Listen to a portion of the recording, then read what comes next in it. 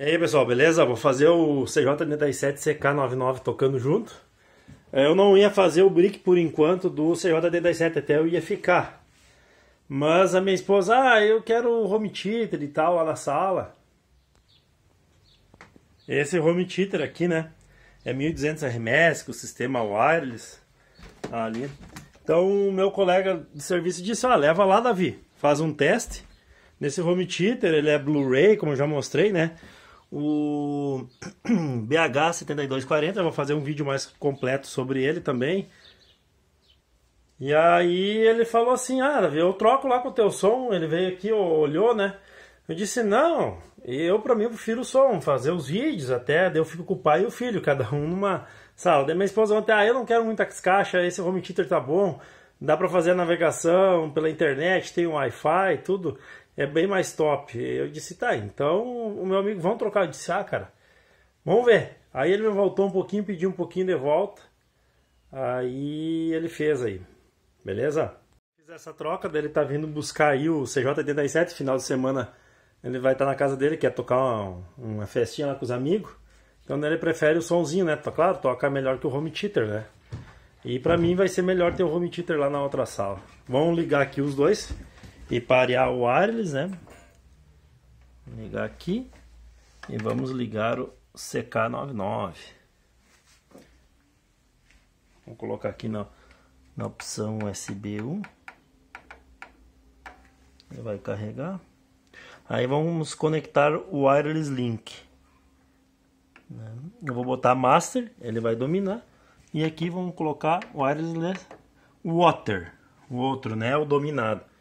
Então, o CJ vai tocar pro CK99. Já reconheceu? Conectou. Só esperar um pouquinho, leva uns 5, 7 segundos, dei um pausa ali. E aí conectou. Então o som que eu reproduzir aqui vai ser lá no CK. Eu vou colocar o CK na função Índia. E aqui vamos colocar na mesma equalização, então. Função Índia também. Já os dois parelhos, né? Equalização legal. Aqui o rock deixa um pouco mais macio, né? O bass blast, ele fica bastante médio e agudo, bem destacado, né? Bem impactante. Já no CK o India fica bem gostoso de ouvir, né? O EQ manual bom também do CK. Só o bass blast do CK que deixa muito seco. Então eu acho que vou botar tudo, os dois no EQ manual. Eu não vou deixar muito grave aqui, senão ele vai sobressair muito em cima do CJ. Né? E aqui vamos colocar EQ manual. Bass, médio, vamos botar tudo no máximo. Desse lado aqui. E agudo tudo no máximo. Então, o EQ manual vai estar tudo no máximo, né?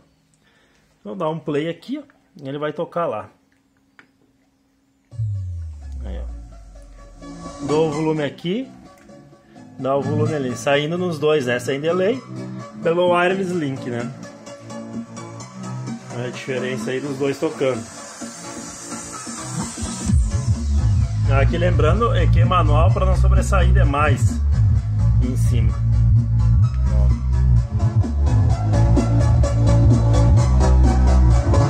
Só o CJ agora. CJ agora.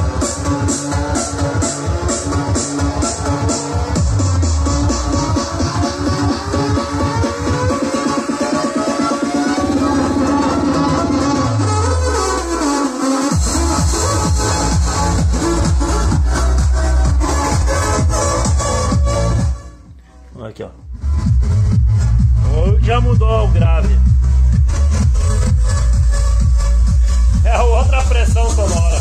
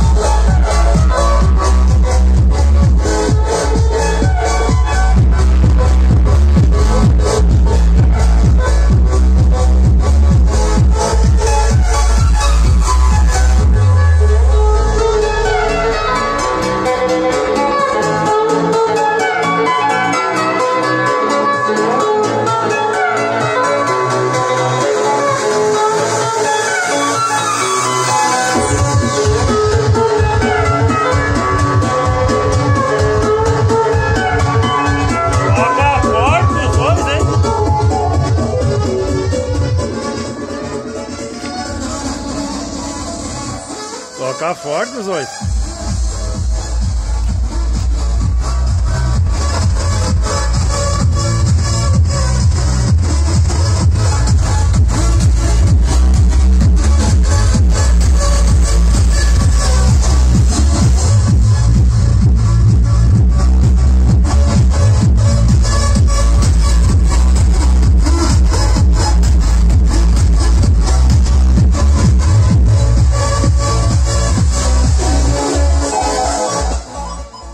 Assim, não passei do volume 25 porque senão o médio e o agudo do CK já ia encobrir. Então se tu tá numa festinha, ligar os dois junto, no momento que tu botar o CK no máximo, praticamente vai encobrir o CJ87. Ele é bem mais baixo, né? Mas ajuda, se você colocar as caixas do CJ bem no chão e as do CJ87, a do CK no chão e a do CJ em cima ou em um pedestal, ele vai conseguir lançar mais médio e agudo para o ambiente, vai ajudar, vai dar uma ajudada assim no ambiente. Mas aqui, como estão muito próximos junto, até o 25, mais do que o 25 ali, botar o CK no 30, 35, já encobre, mas ele tá ali junto, presente. Botando ele no máximo, ele não faz feio, ele ajuda a somar algum decibéis junto. Vamos ver aqui, ó, em Bass Blast.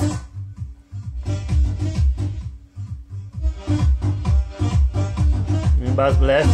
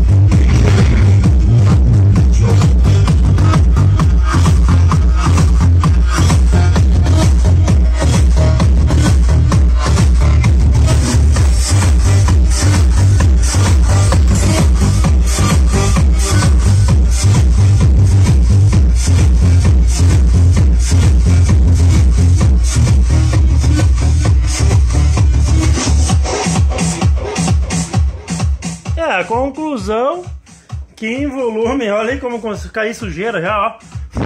É mais sujeira, não dá pra... É muita potência aí dentro de casa. Cai tudo bom, essa é a laje, né? Então assim, o que dá pra ser... No final, o médio agudo dele até que ajuda, né? Ele ajuda legal, o CJ87. Se fosse, tipo assim, um CK para lançar um médio agudo, tipo que nem a 9530, aí, digamos, esse aqui não desse tanto grave, focasse mais em média, alta frequência e um tweeter um pouco mais forte, ele ia gritar bastante, ia ficar bem bonito numa sala, o conjunto de um CK99 com 4 caixas, né? E aí aquelas de cima, para você estar no ambiente de festa, área externa, você colocar nos pedestais ou em cima e lançar mais aquele médio e agudo pro ambiente, aquele estridente. Para quem gosta daquele som mais de pamonheiro, o CK99 ficaria um som de pamonheiro. Mas não nesse projeto do CJ87, que ali ele emite grave. Deixar o alto-falante mais tipo um woofer mesmo, para pancada seca e um tweeter mais estridente. Aí aquela estridência de médio agudo ele ia dar, né? Ele ia virar um pamonheirão. E daí ele ia ter o grave, mas ele teria para comportar. Para quem gosta bastante de médio agudo, seria interessante um modelo de 4 caixas assim, ó, para lançar numa festa bastante médio agudo, né? Para jogar em longe alcance, né? Valeu, pessoal!